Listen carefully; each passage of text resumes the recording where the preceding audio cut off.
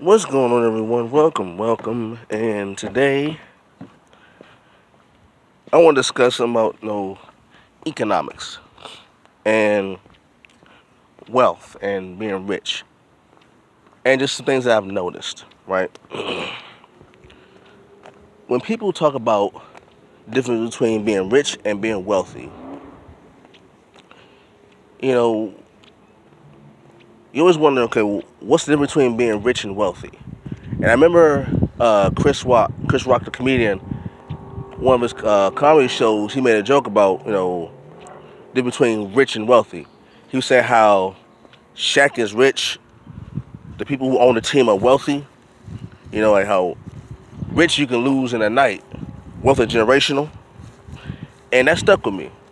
It made me think about, well, are there any other differences between being rich and wealthy? And from what I've learned from studying people who they consider rich and wealthy, I've come up with an expression, and it goes, rich people hold wallets, wealthy people hold hands. I'm going to say it again. Almost got stung by a bee. Rich people hold wallets, wealthy people hold hands. And what that means is, if you think about people who are wealthy or throughout history, whoever people are considered wealthy throughout history, you may think about one thing: families. Families, relationships, partnerships. More than you hear about them buying things. More than you hear about monetary gain, you hear more about relationships. Who married who? Who's friends with who? Who went to school with whom? Like stuff like that. So, we hear about people who are rich, you hear about their net worth. You hear the net worth of people who are rich. This person has such and such amount of money, they make this amount of money, they do this job, such and such, like that. But when it comes to wealthy, you hear mainly about wealthy families. You hear about this person married this person from this family, and that family owns such and such and this, and that family owns land, or they're like the heiress or the heir to this fortune. You hear the word fortune when it comes to wealthy. Anytime you hear about a wealthy family or a wealthy person, you always hear the term fortune. Okay?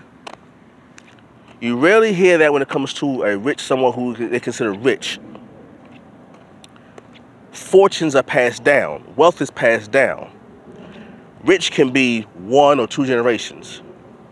So that's why I say rich people hold wallets, wealthy people hold hands. Holding hands can mean, 1, marriage. It can mean business partnership. It can mean friendship.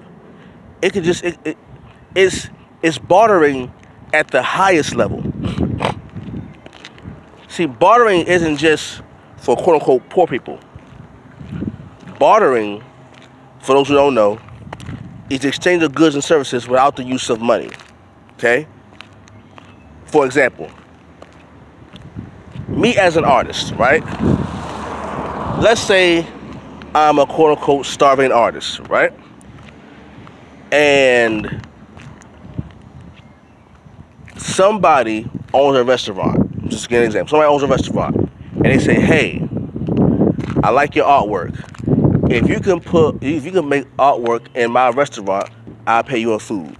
Stuff like that. It's exchange for goods and services. Okay? You have something, I have something, we need it. Alright? You have rice, I have meat.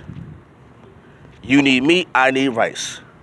So instead of exchanging money, like dollar bills and coins and gold and precious metals of that nature, you exchange the actual items. That's bartering. Well, bartering is also for the wealthy, for the rich and wealthy. All right, well, I need some item. I need such and such amount of cobalt. You need such and such amount of oil. We exchange that. I need oil, you need cobalt, boom, we got that, boom. All right. So, and it all be by the handshake. Now, the handshake, the small meetings, and I always say, the smaller the room, the larger the deal. The smaller the room, the larger the deal. Now, when you see in a large room, that's just a formal setting, but the actual meeting, the actual agreement, normally happens in a small private area between the two parties. You know, a couple people are there, and then it's officially announced in a big setting.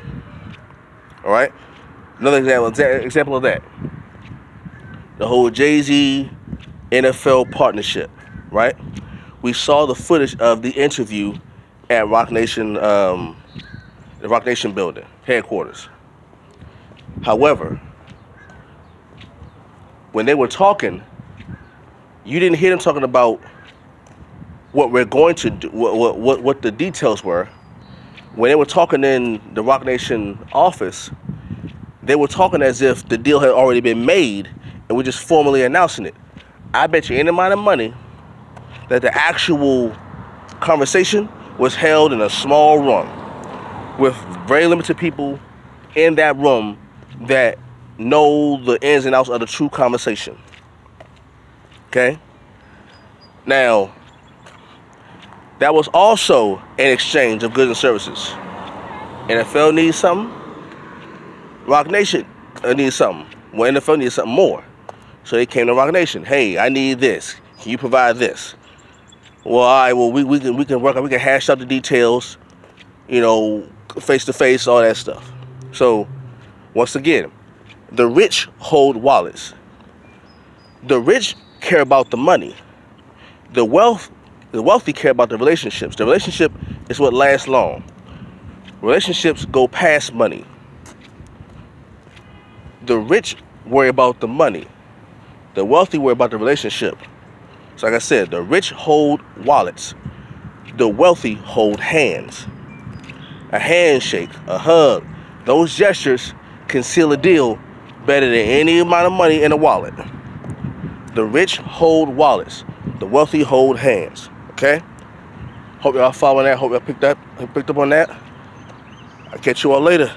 Peace.